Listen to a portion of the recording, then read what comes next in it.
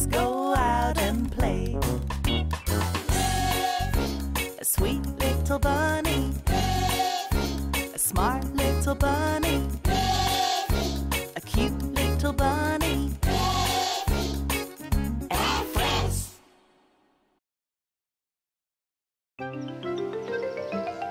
One morning, Miffy was awakened by her mother, who whispered, "Miffy, get up.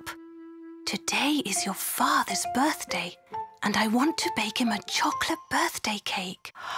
"Oh, what fun!" said Miffy. "Father loves chocolate cake, and so do I. May I help you bake the cake, Mother? And may I lick the spoon?" "Yes, yes, Miffy dear," said Mother Bunny. "But the problem is, I have no chocolate and not enough butter or flour. Could you go and ask Auntie Alice for some?" "Oh, yes, Mother. Auntie Alice is always baking cakes, so she will surely have those things." Mother Bunny gave Miffy a basket and said, "Shall I write a list for you? I can remember them by myself. Chocolate, butter, and flour," said Miffy's mother. "Yes, flour," said Miffy. "I was just going to say flour." "All right, Miffy, off you go," said her mother. "But remember, no flour, no cake." Miffy took the basket and repeated to herself, "Chocolate, butter, flour. Chocolate, butter, flour." As she walked along, Miffy met Poppy Pig, who was also carrying a basket. "Hello, Miffy," said Poppy.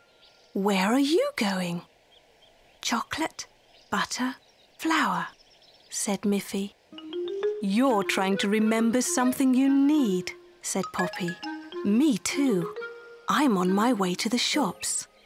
I must remember to buy some vanilla, cream and flour. I'm on my way to Auntie Alice's house to borrow some chocolate, cream and flour," said Miffy.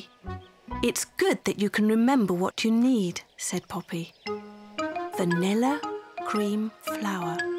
Vanilla, cream, flour. Vanilla, cream." Then Miffy saw Barbara Bear. "Good morning, Miffy," said Barbara Bear. "I just came from the shop, and I bought some potatoes, milk and sugar." "That's interesting," said Miffy. "I'm just on my way to my Auntie Alice's house to borrow some vanilla, cream and sugar." Vanilla, cream, sugar. Vanilla, cream, sugar. Vanilla, cream and sugar. "Thank you, Auntie Alice," said Miffy. "Here you are, Mother," said Miffy. "Here is the vanilla, cream and sugar. You see, I remembered everything." Miffy's mother smiled. "Are you sure you remembered everything? Where is the chocolate? Where is the butter? Where is the flour?" "Oh dear," said Miffy. "I'm sorry I got all mixed up. Now there will be no chocolate cake for my father's birthday."